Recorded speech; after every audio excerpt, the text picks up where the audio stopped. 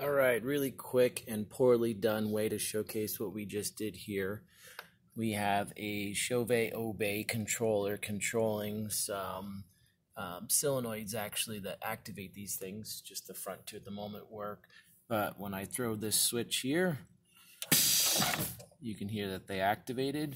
I make sure that I have it selected on fixture 1 and manual RGB, and then I have one of these decoders, and I have it set for fixture 1, which is all the dip switches are up here.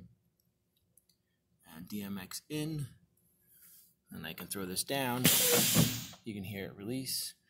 We also have set up here using a DX6 Spectrum remote control, using a motor controller and two 12-volt tractor batteries connected in series.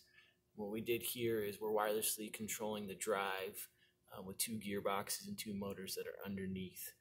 I'm powering the decoder with a small 12-volt battery, and I'm powering the other wireless box with another 12-volt battery as well.